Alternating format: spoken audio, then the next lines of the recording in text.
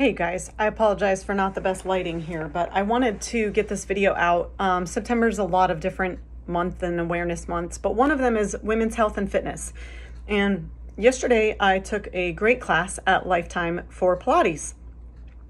And I had a great time talking to the instructor after, because a lot of her cues for how to button up or engage or zip up and connect the core and pelvic floor were really awesome and totally in agreement with what we try to teach clients here.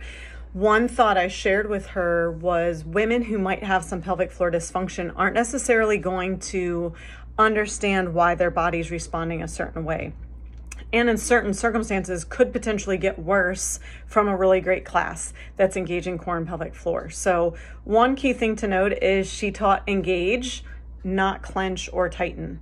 We want to help these muscles work together. We want to help them to turn on when they're supposed to turn on, but that also makes it critically important that they then also relax.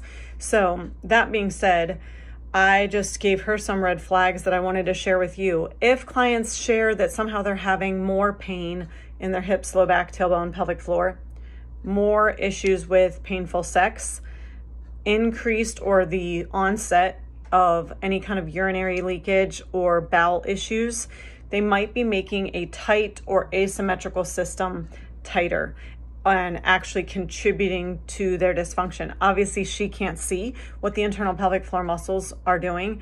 And while the class was amazing and the cues were great, if someone's got kind of a dysfunctional system, they could inadvertently make themselves worse.